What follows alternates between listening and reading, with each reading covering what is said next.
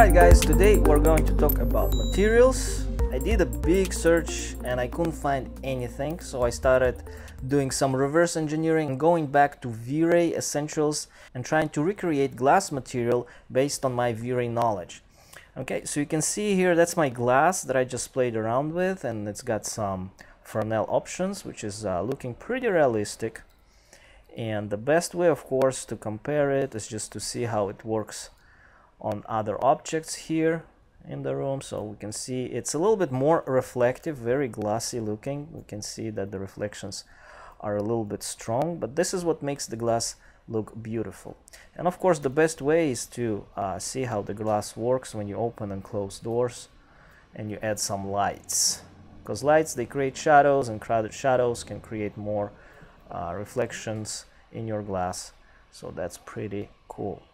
Alright, so let me show you how I made this glass here.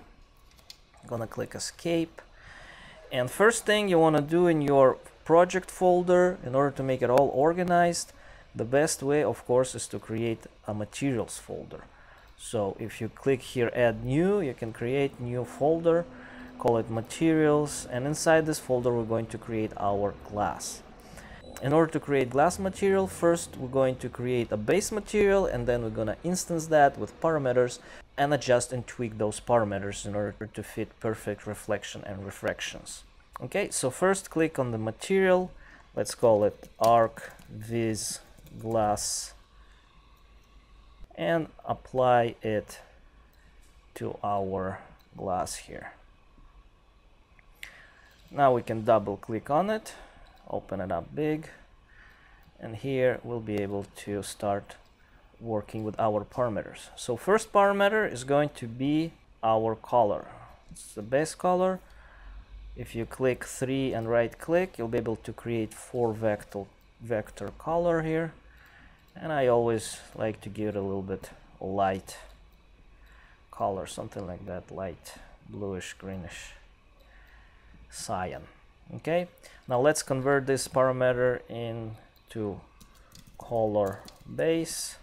That way we will know what we are tweaking in our instance material. Now here we're going to add some Fresnel options, and we're going to add it to metallic, which is reflections. I'm going to add it to opacity and refraction. The only thing that will not change is the roughness. So let's click 1 and right click and add roughness here. Roughness determines how smooth is your surface. So glass normally is very smooth, so it's going to be 0. Let's convert this parameter and call it roughness. Alright, so that's the only thing that will not get refraction. Now let's convert our glass into translucent object. So from opaque, change it to translucent. Make sure 2 sides is deactivated, and in your volumetric directional, choose surface translucency volume. That way it will transmit light through the surfaces, through the polygons. Now here let's start adding the LARPs. I'm gonna click L and create a LARP. To LARP I can connect 2 values, front and side.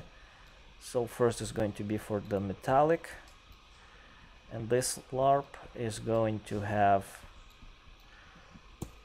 constant of, let's convert this to reflection front, Control C, Control V, and this is going to be reflection side. So as you know, Fresnel works that way. If you look into the object and it's a glass or a wine glass, it will be fully transparent, almost fully transparent in the middle, and it will be more reflective and less transparent on the sides.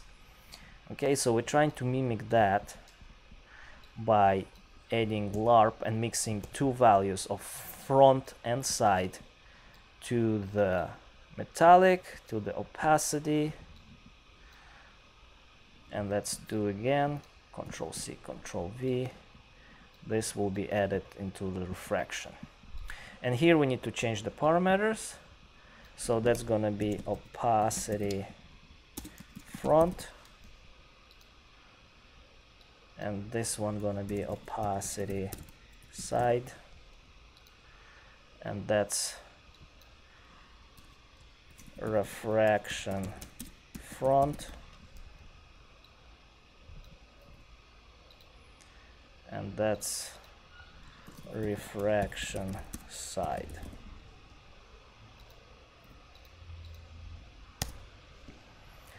All right.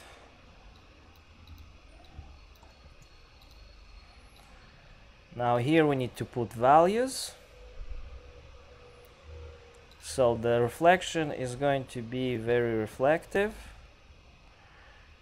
but less refractive in front. So in front, let's put it 0.5, and fully refractive on the side. With opacity, it's going to be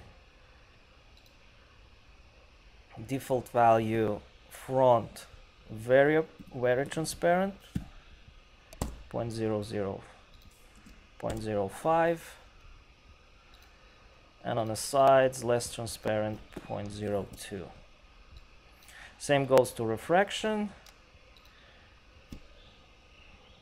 Let's do it 1.2, and the sides 0.8.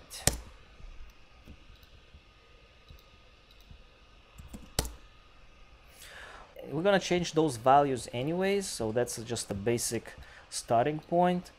Now here we need to add Fresnel. Let's add Fresnel, and I'm gonna do the vector Fresnel, and this we're going to connect to those three alphas here, alpha channel here and alpha channel here, and that Fresnel is going to be controlled by constant, which is called power. So we're going to increase the reflection. Let's put number 3 and convert this parameter into power. So that will control how strong our Fresnel function is. Okay, so this is basically it. Let's click save, and now we can close that. You can see that the glass is working already pretty good, but we need to tweak it a little bit more. So what we're gonna do is create an instance from that material, call it ArchViz glass instant. But before we do any adjustments, let's add this instance to my glass. That way our glass is having that material so we can see the changes happening right away. Now you can double click on it, minimize it, and you can see here we got all the parameters for controlling and changing. You can change the color of our glass. We can change the opacity, the power value. So let's try to play with this and see how this advanced parameters work. So somewhere here, the opacity value, that's the sides. Power works with our refraction. How strong is the refraction values? Somewhere here.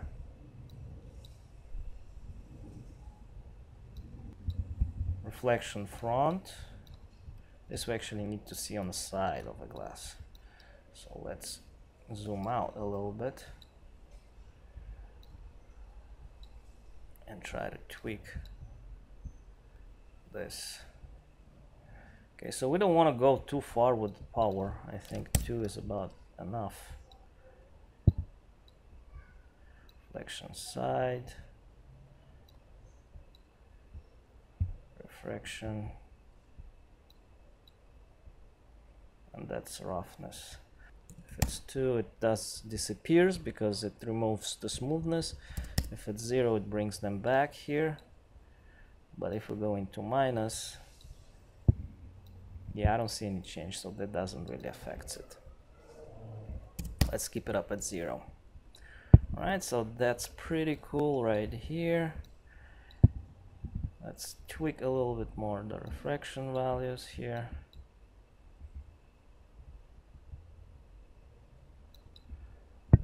So